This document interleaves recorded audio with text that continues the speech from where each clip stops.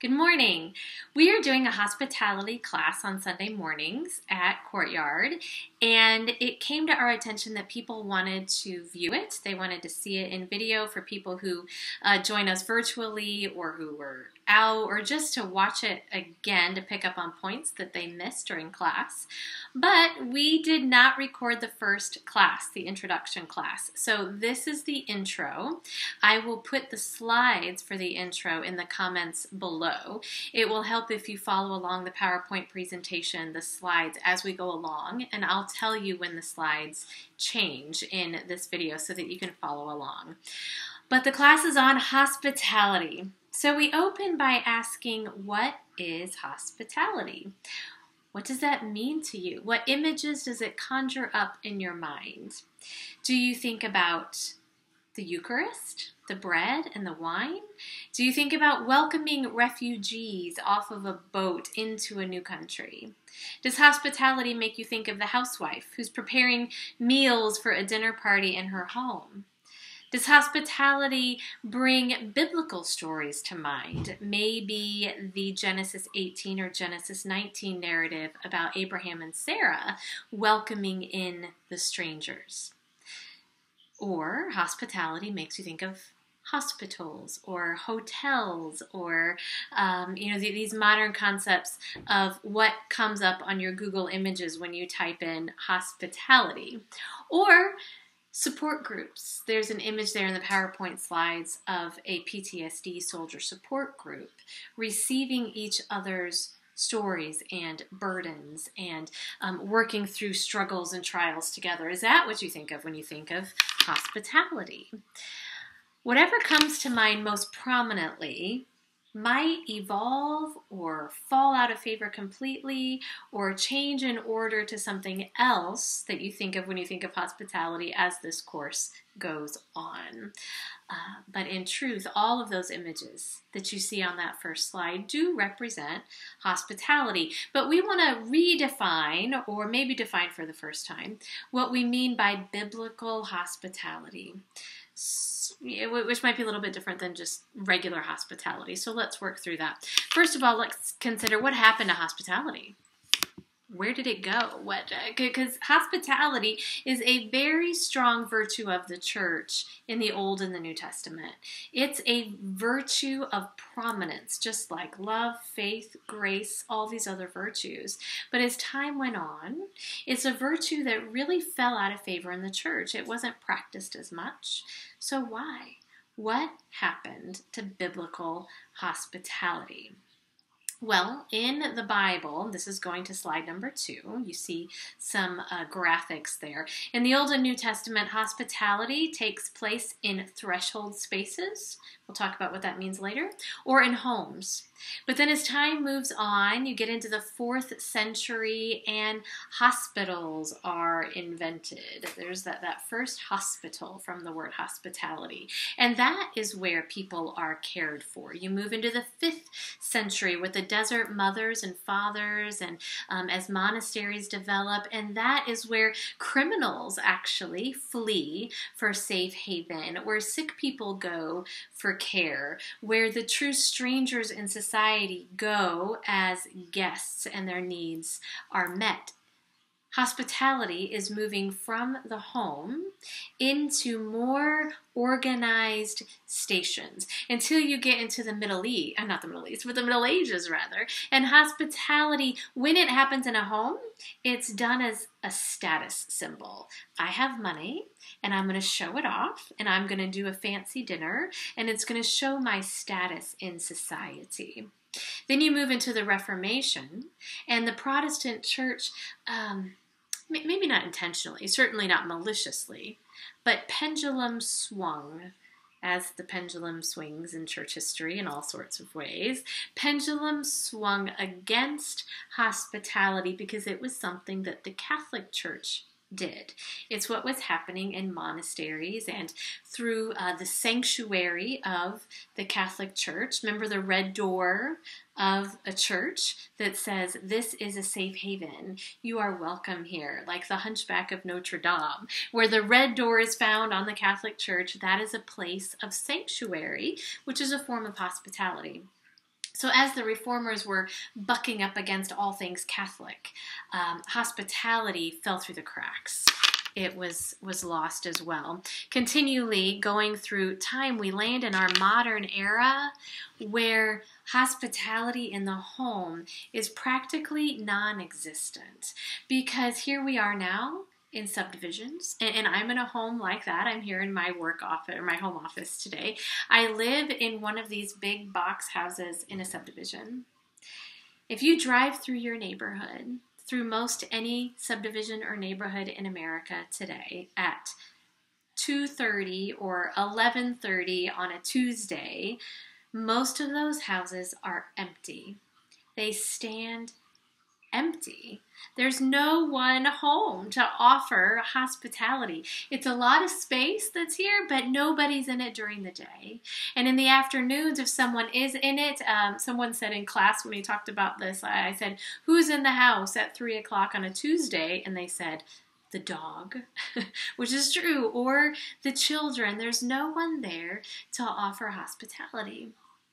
If you've been overseas into the least developed world, you've seen the counter to this in the Middle East or in Africa, some parts of Southeast Asia, where communities are still in a circle.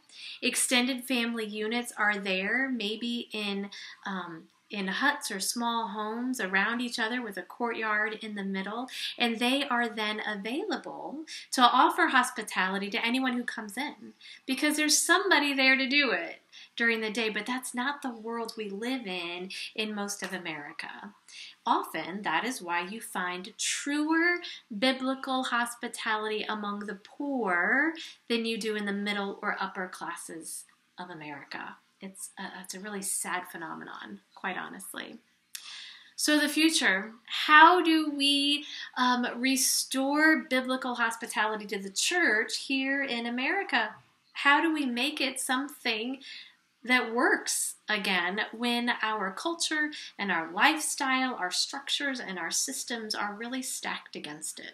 We have handed hospitality over to the government, to systems like housing projects, HUD housing, food stamps, Medicaid, Medicare. If people have a need, it can be met in the government system many, many times. And a lot of those people fall through the cracks too, and we're going to talk about them later.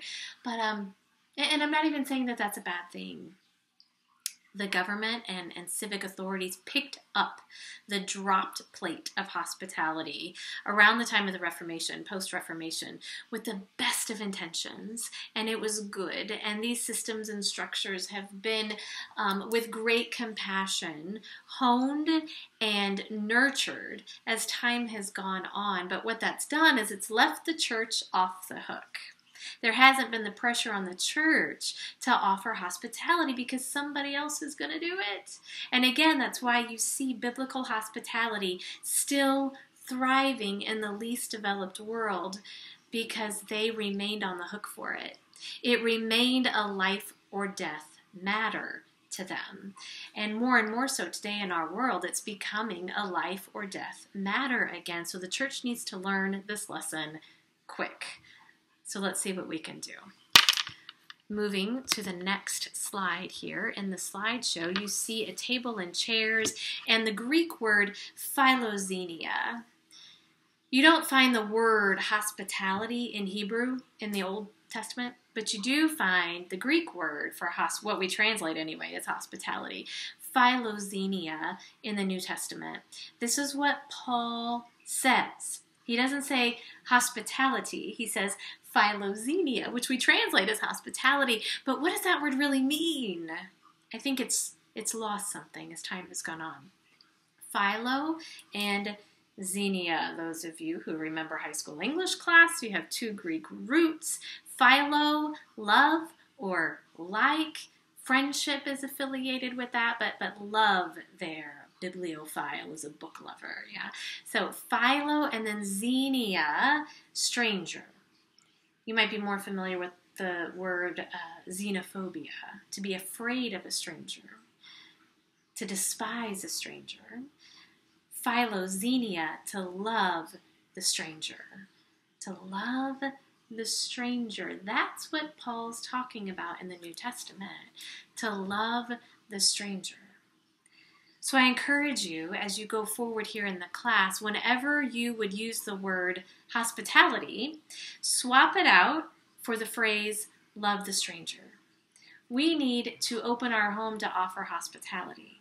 We need to open up our home to offer love to the stranger. We need to perfect our hospitality. We need to protect our love for the stranger. And I think that really draws that line of contrast between what we see in hotels today, what's going on at, the Hilton, versus what's to be going on in the church, loving the stranger. And it also points to something more internal, doesn't it? Love the stranger. Philoxenia, that's what we've been translating as hospitality. And that begs the question posed on the next slide. Who then is the stranger? Who am I supposed to love? It's like the guy asking Jesus the question, who is my neighbor? And Jesus goes on and tells the story of the Good Samaritan. Who is the stranger? Well, an excellent book to get on hospitality, there's quite a few, and I will show you a slide of those here at the end. But one is Henry Nouwen's Reaching Out. Classic, excellent work there. And in Reaching Out, Nouwen covers so much of hospitality. But one quote that he has, he says, "In our world of strangers, estranged from their own past, culture, and country, estranged from their neighbors, friends, and family, estranged from their deepest self and their God, we witness a painful search for a hospitable place where life can be lived without fear and where community can be found." So we find the stranger in one who has been estranged, one who has been cut off from some life support system, whether it be their own past or their family or friends or especially faith community, meaningful, deep community. People who have been estranged from themselves or from God. These are by definition strangers, people who have become estranged from a life support system.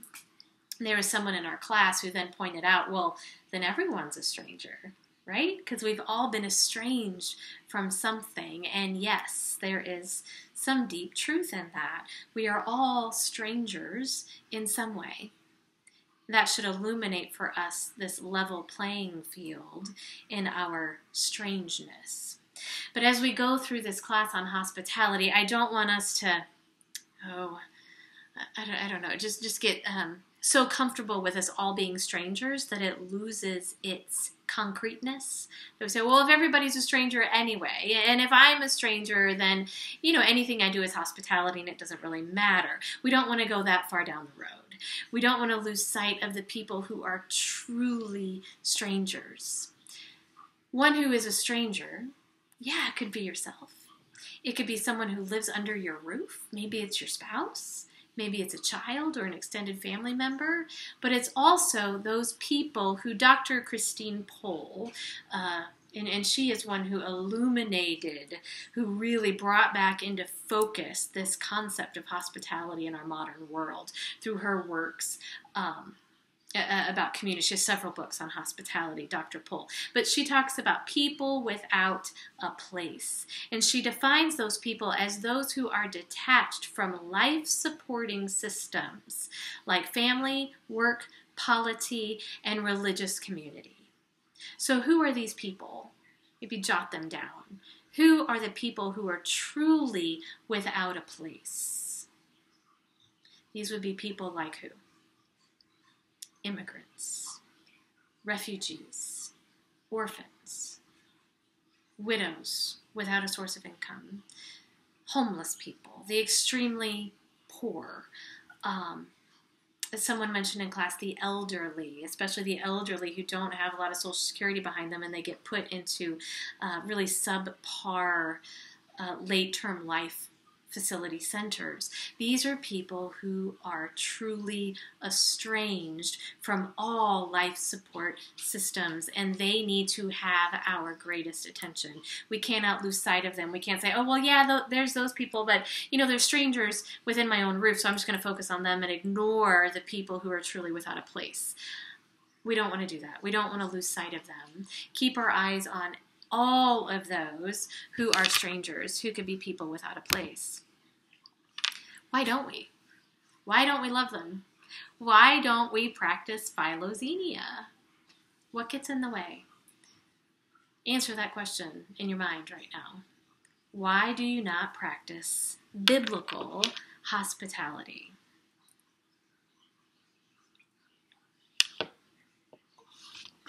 Why don't we love the stranger? You're probably thinking of things like pride, selfishness, risk, boundaries, and all of those things will be discussed as this class goes on. But here's another quote from Nouwen. This movement from hostility to hospitality is hard and full of difficulties. Our society seems to be increasingly full of fearful, defensive, and aggressive people, anxiously clinging to their property and inclined to look at the surrounding world with suspicion, always expecting an enemy to suddenly appear, intrude, and do harm. But still, that is our Christian vocation, to convert hostis to hospice, the enemy into a guest, and to create the free and fearless space where brotherhood and sisterhood can be formed and fully experienced in community. That's the Christian vocation. And here now, when it draws opposites, which are true opposites, the opposite of hospitality is hostility. The opposite of hospitality is hostility. And you might be thinking, well, no, if I don't open up my home to a homeless person, that doesn't mean I'm hostile to a homeless person. And you're right. You're right. That may not be true, because there's classes we still need to take on boundaries and on risk and on who is really the stranger to us who we're called to care for. We need to consider and talk about all of that. But in your heart, if hospitality is a heart posture, which is our premise going forward, that hospitality is a heart posture, the opposite of hospitality really is hostility. What is your heart toward that person? And if we redefine it as not doing harm versus doing harm, then we can more clearly see that the opposite of hospitality is hostility. Ask yourself that question: am I doing harm? And very often, by doing nothing, we do harm, right? Think about the child on the playground who's being bullied or teased. Harm is coming to him. But who is being hostile, rather? Who's being hostile to that person? Is it just the kids who are bullying him? Is it just the kids who are teasing him? Or is there hostility being demonstrated in that crowd of kids standing around watching and doing nothing? What does it take for evil to continue? Overt hostility, or for good people to do nothing? When is harm being done?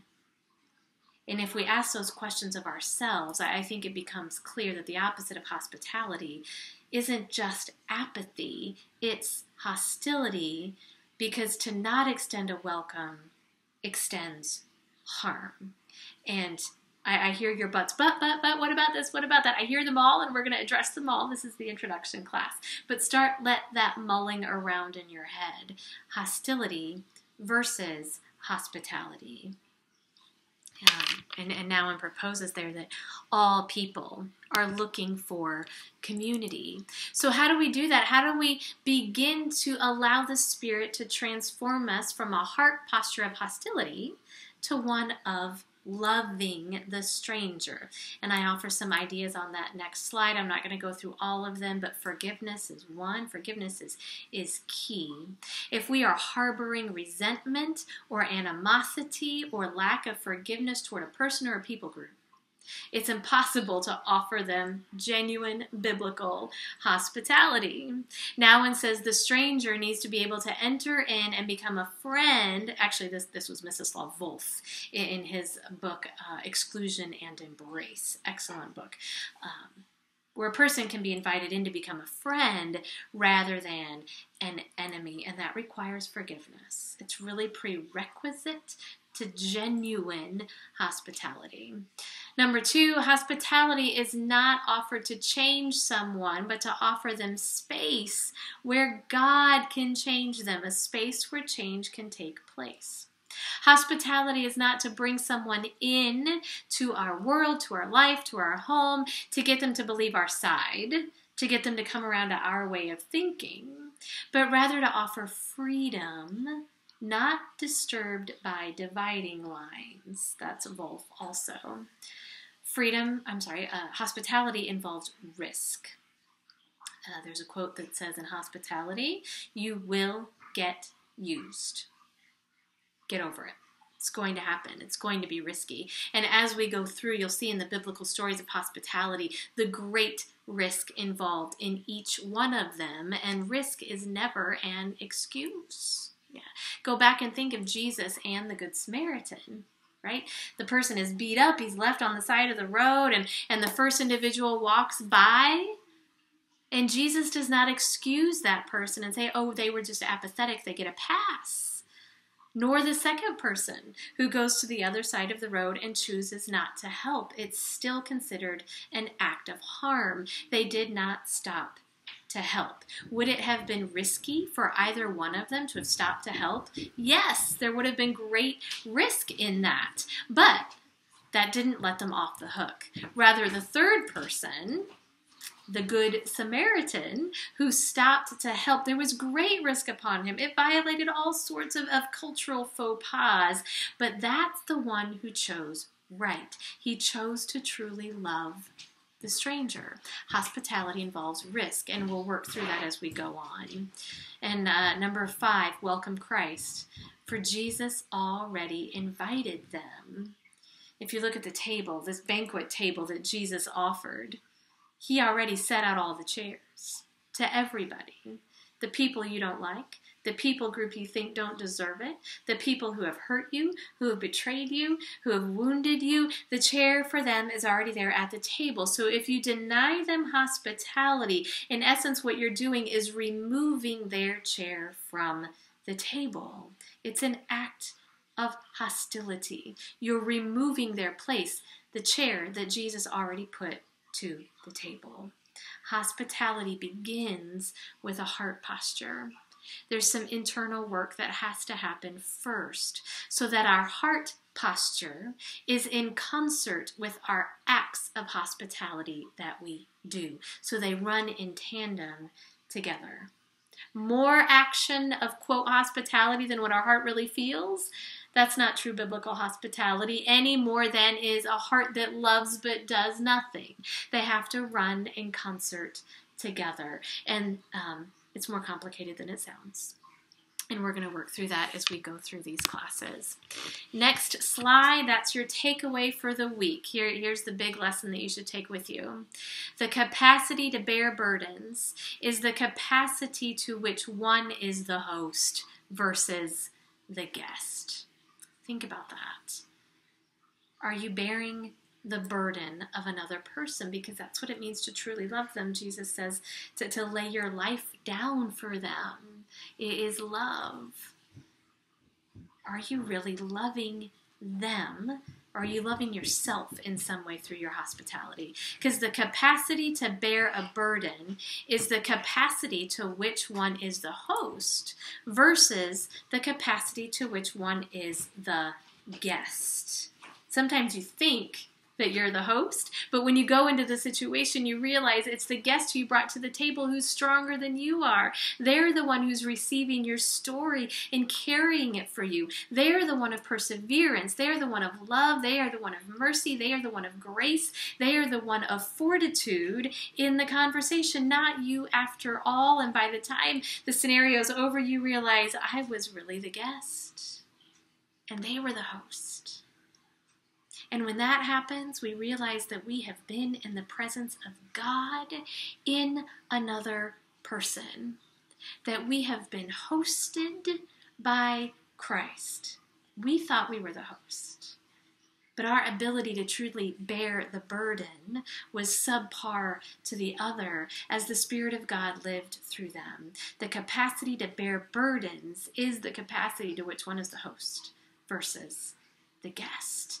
And friend, it's okay to be the guest. In fact, that's the next lesson that you'll see live happening in a class, is learning how to be the guest. And we'll go to the Garden of Eden where God is that great perfect host and we are invited to be the guest. We have to learn how to be the guest. We have to accept being the guest to receive true, perfect, beautiful hospitality from God before we can then exhume and exhibit biblical hospitality toward another person. Hospitality is a lifestyle. It's not just one act that you do separate and apart from your heart or way of life. Hospitality is a lifestyle that emerges from the Christ event. Jesus' life, Jesus' willingness to die, putting everyone before himself. Jesus' death and Jesus' great gift of life in his resurrection for others. From that mystery, from that beauty, from that perfect event comes our lifestyle of hospitality. So feel free to send me your questions, email them to me, talk to me about your questions, and participate in the rest of this class on true biblical hospitality. I do want to show you some other works to read if you want to go forward. There's, like I said, Christine Pohl, her seminal, legendary, life-changing, church-changing work, especially in Making Room, her work Making Room. I highly recommend. Nouwen's work, Reaching Out. And Philip Haley, he did a work called Lest Innocent Blood Be Shed, the story of the village of Le Chambon and how goodness happened there, about this little village in the south of France during World War II that exhibited true biblical hospitality. Highly, highly recommend it to get an example of that. And lastly, Mstislav Volf's work, Exclusion and Embrace. It's much more scholarly, but seminal and profound and wonderful. It's going to take you a while to get through it. You might want to go through it 3-4 times over a lifetime, but Exclusion and Embrace by Volf, I highly recommend. So read those books and we'll look at other things as we go through, and I'm so glad you're on this journey of hospitality, of philoxenia, loving the stranger together.